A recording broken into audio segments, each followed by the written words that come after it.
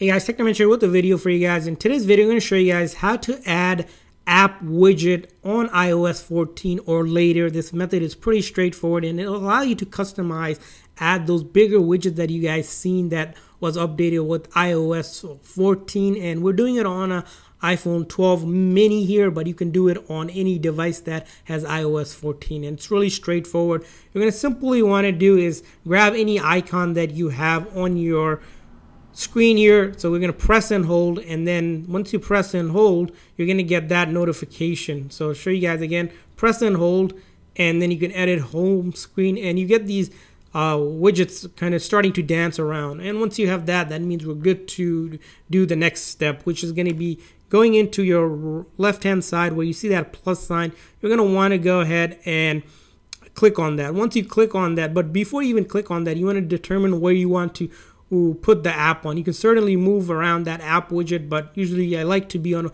page where I know that I want the widget on. So once you know that, you're going to want to click on that plus sign, and once you click on that plus sign, you're going to locate your favorite widget that you want. So as you can see here, there's a bunch of widget. You can also search for a widget. For example, let's say I want maybe the clocks one, so I want to click on the clock one, and it'll allow you to determine which one you want to pick. If you want to pick maybe this one, this design, maybe a larger one that's going across. Maybe we just want to stick with this one. Then the next thing we want to do is click on Add Widget. And once you click on Add Widget, it will be laid on that screen that you're on. And from there on, you can actually move this around like you would with any kind of app icon to your favorite spot that you want to move to. And once you are done with that, you're going to hit that done button.